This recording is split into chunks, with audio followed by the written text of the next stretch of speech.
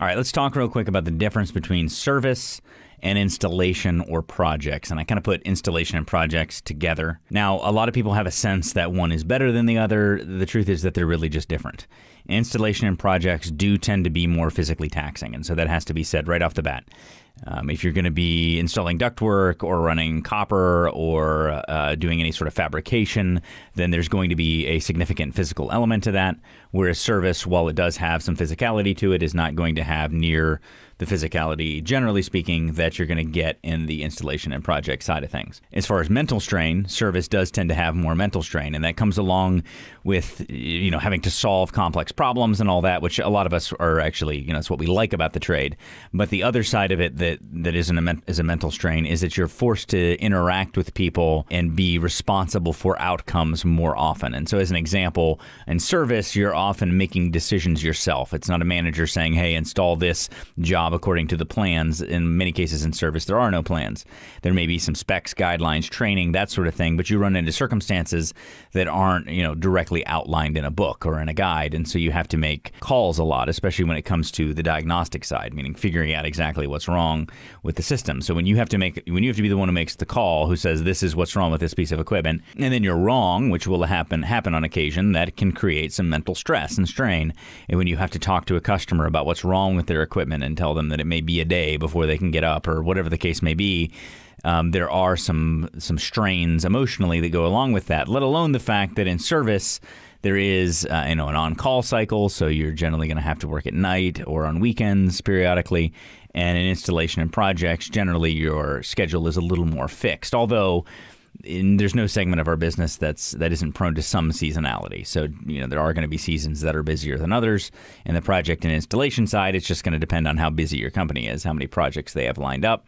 On the service side, it generally has a lot to do with weather. So, for example, on the air conditioning side, when you have a hot summer day, you're going to probably work a pretty long day. And there's not necessarily going to be a time that that you're going to get off. Whereas on the projects and installation side, there tends to be more clarity about that. And not to say there won't be a late night to get a job done every now and again. There tends to be a little bit more clarity about when you're going to be able to get home at the end of the day. So some people really appreciate that about the projects and installation side. Also, it bears noting that sometimes there's a disconnect between installation and projects, meaning doing new construction or retrofits or those sorts of things, and the add-on and replacement technician. So especially in residential, often you'll have guys who are trained to replace equipment, but they still have a lot of the same skills that service techs have. Some companies call these retail technicians or system replacement technicians or whatever the case may be, and they still have a lot of the same skills of customer interaction and customer service because you're in a customer's home. Anytime you're working in a home with a customer, you got to have those customer service skills, and those become very important. Some of those technicians tend to have some of the same requirements as a service tech, but they have a little bit more fixed schedules because you generally know how long an installation is going to take, and so there's not so much variability, whereas with a service technician, you're generally doing whatever service calls come in a specific day or night.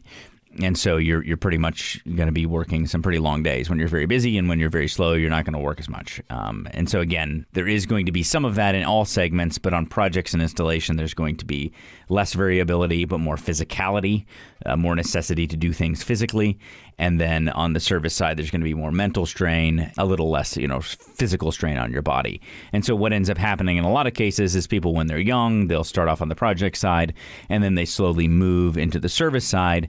Caveat is when you go into service, customer service, communication, writing, reading, all those things become more important. If you do start in the project side because you like that, you like the workmanship, how things look and feel and work more than you care about the technical side, which is the why and the customer service side, I would still encourage you to grow in the customer service side and some of those service skills, because there very likely may come a day where you're going to appreciate having those skills when you want to transition to a less physically demanding job. But again, to kind of pin this down, people who tend to be really good at installation and projects tend to be, the term I use is a workman. They like how things look. They like doing things very neatly, and they focus on their efficiency.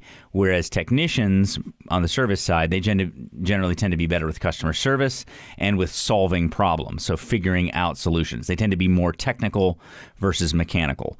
Good example of this is I was always a more technical person. I've always enjoyed solving problems and using the more technical technical tools, meters, gauges, those sorts of things. I've never been especially good with a duct knife or with working with sheet metal. Those sorts of more tactile things. I don't have a good eye for what level is.